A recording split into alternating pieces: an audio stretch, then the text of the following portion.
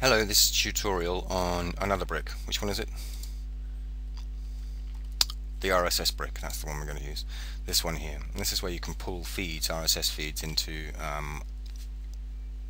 your web pages. So what I'm going to do is just create, what I'll do is I'll just put another 3-column brick on the top of here, and then I'm going to drag the RSS block into this, but no feed is specified. So an RSS feed is basically an aggregation of links or messages sent out from a website by whomever. They're all over the internet. You'll recognize this icon, I'm sure, if you haven't used them before, but here you can actually start to use them. Where these might be really good is for the latest news and reading in a particular subject, to help the students read around the subject. Now you can see here what it's looking for is an RSS feed. So the question is where do you find a good RSS feed? Well, I'm just going to go and search for one, and I'll let you know. Okay, I found one, so I'm going to go and use it here. I can't go onto the internet using this brick, so I'm just going to click on cancel here, and while that brick's active, so I'm just going to go onto Google, and in Google I'm going to search for a geography RSS feed, like so, and then it's working out what is an RSS feed.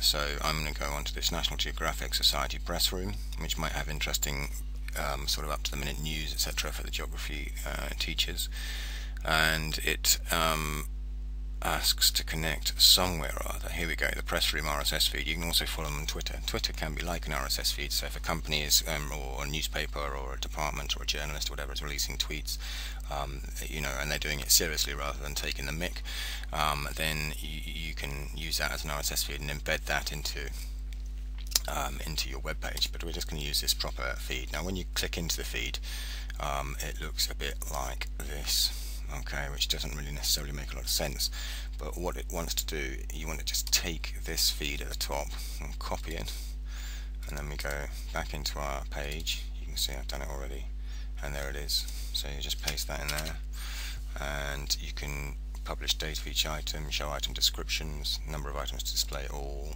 You could just have the last 5, and then the characters to display per item, things like that. In the Advanced tab, you have different options that you can choose, and when it updates and open links in new window, etc. You could have scroll frame. I don't know what that means really, but you can see what it looks like. You don't have to even have to preview it, but if you do preview it, it looks like that. So then students can see great photographs of the American West, and they can go and click on it. So finding the good RSS feeds is the key, ones that will attract attention, and then you can refer to them in class for the first 5 minutes as a starter or something like that, or you could ask students to pick an article and review it in a forum or something for homework.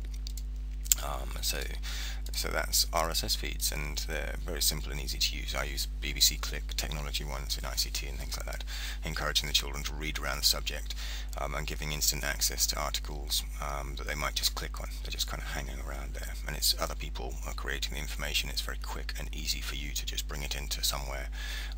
If you have a homework activity, for example, they might just see something that they recognize on here. They can be a bit tricky, RSS feeds, to find the feed and put that into your area. So let's go and do another one. So if I was going to do something for ICT, I'm just going to have a look at technology RSS feeds, like that. And then I'd look at, so there's Computer Weekly, not very likely to entertain my students, but the Wired one might be, for the Wired magazine, and you can see on that it's RSS feed. So that's top stories, the how-to wiki, or product reviews. Let's do product reviews and see what that is, and then I would copy this. You can see it's similar but not the same to the one we had before.